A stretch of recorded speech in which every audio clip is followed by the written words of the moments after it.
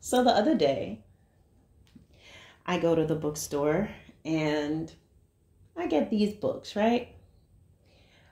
My children like to read, and I got this book I got a book for my son, I got a book for my daughter, and it's kind of like comic books, if you want to say.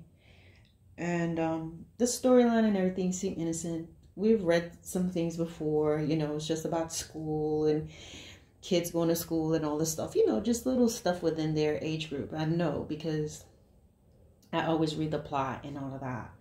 And then, of course, my daughter, she likes to share things and read out loud to me. And I read this. So this book, I look at the back and it seemed, okay, innocent.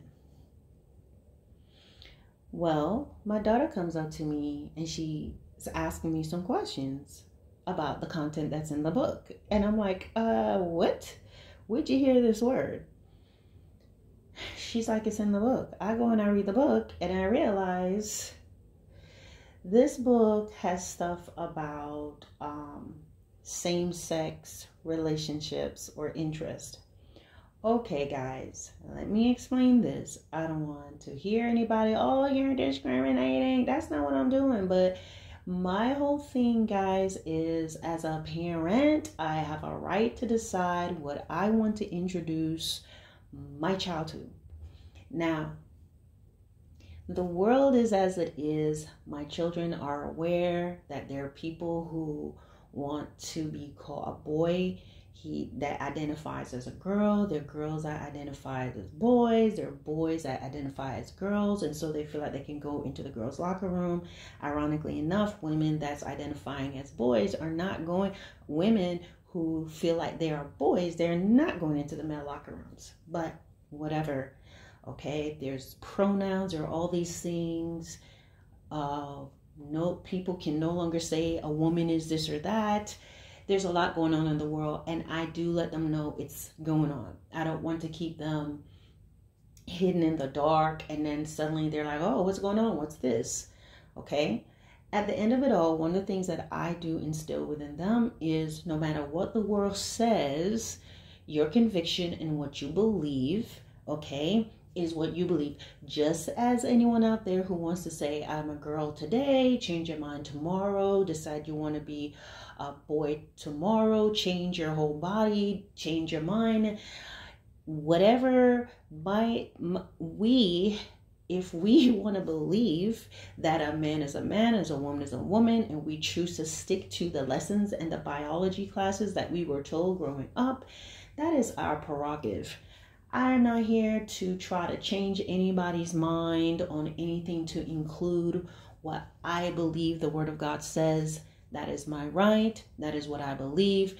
That is anybody else's right to believe what they want to believe on who they are as individuals. I'm not here to change anyone's mind, but I do have a problem with a book that is a comic book, okay, and seems very innocent. And then they don't tell you on the back of the book that on the inside of the book, there's all this drama going on. And some girl likes a guy and she's going after the guy. But then there's a bunch of, guys who go both ways or like just boys. No. All right. So parents, and you know what's funny? I truly believe that the reason why this is not there, because this is a big part. This was a big part of the plot.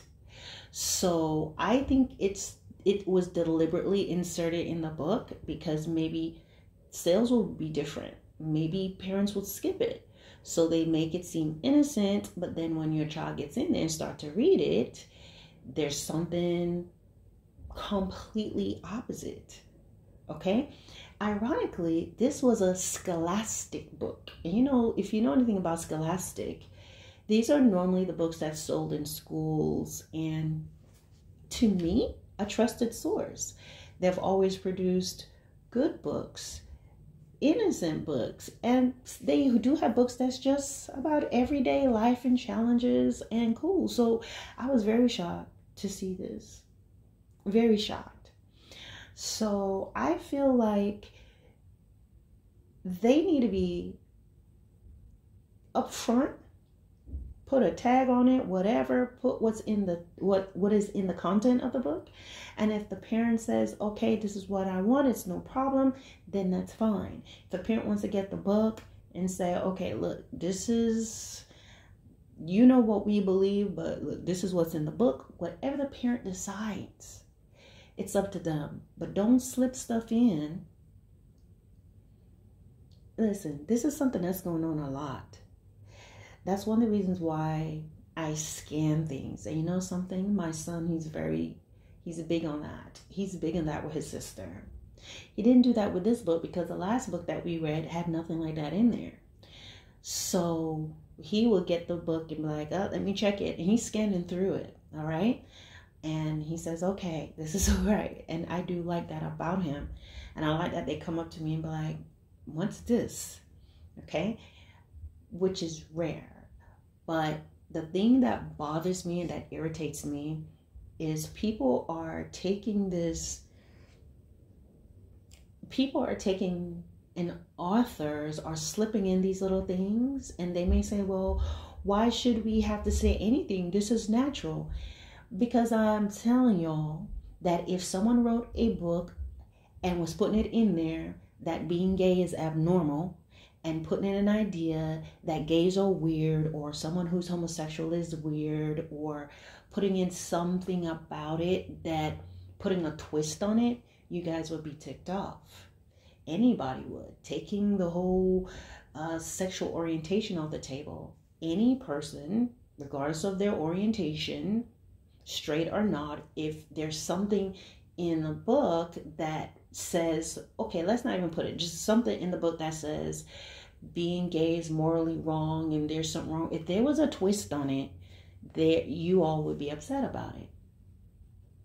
And you will say there would be an uproar, and why this does not fall into what you believe and what you think is morally, ethically right, because you have your own idea about it.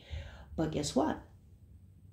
Even if the writer put that in there, you have a right to know that's in there, because then your child may get that book and come to you and say, well, Mom, Dad, I'm reading this and they're saying that being straight is the way to go and being gay is not the right way. Regardless of our differences, despite our difference in moral beliefs, you would want that in there because you believe differently. Okay, so you would now say, why wasn't I aware that this was in the book that's saying being a homosexual or being bisexual is morally wrong? This is not what we believe. It is the same thing for other parents who are not into that.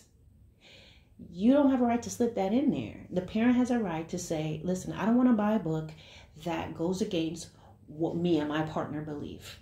We have the right to know that this content is in the book so that we don't get this because we believe in same-sex relationships. The same way a parent can say, listen, we don't believe in same-sex relationships. This is not something I want my child to be reading about, of these feelings of trying to be with this person or whatever, and all these different things. This is not something I want to introduce my child to. If my child decides that they want to go with same sex later on down the line, whether I agree with it or not, this is still not something I want them to believe in. Or no, I do not believe in this based on my religious beliefs. Or this is just not something I believe in. I believe in heterosexual relationships. So therefore, yes, you may believe that, but I have a right to know what's in this book so I can decide if it's what I want my child to read or not. Do you understand? So whether you are same-sex or heterosexual, it does not negate from the fact that content in a book must be upfront. Parents must know, and it's not slipped in. And then there is this this indignation if parents are saying, hey, what's this? because I already gave the scenario. If it was the other way around and there's a book that's preaching against same-sex relationships or doing scenarios where it's against same-sex relationships, you did not know, you will be upset about it. Hopefully not because someone has freedom of speech or expression, but the fact that that content was that main, which is the main meat and potato of a storyline, was not placed on the back of the book so you can decide whether to concur or non-concur. So parents, it's just important that you pay attention. Things, even in cartoons, even in TV shows, you have to take the time to just sit, because sometimes parents just sit their children in front of the television and it seems innocent enough, but I've noticed that a lot of times there are different things that's slipped in there and you miss it. I know that there was this one show, this cartoon that was on some Cartoon Network, and there was like something just slipped in there. And I remember just seeing my children, they were younger at the time, as young as they were, they looked at each other, they looked very confused, and they looked at me. And then we got it off. At that point, they were too young for me to really explain anything, but later on, as things are constantly being kind of in your face, there are things that I have to explain to them. And one of the things I tell them is you stand on your moral beliefs and compass. You don't hate anybody just because someone chooses to identify as this and that. I don't want you to hate them. I don't want you to think anything bad about anyone of that nature, but you believe what you believe. You don't have to bow down to anyone's trying to force you to think this way or to believe this way. But this is the world that we're in right now. There's going to be books on things. There's going to be TV shows on this. But a child have the right to know what's what. Parents especially have the right to know what is in a book, what contents are. You don't slip it in. And then we find out about it after it's been purchased and after now that seed has been planted. All right, guys. Thanks for listening.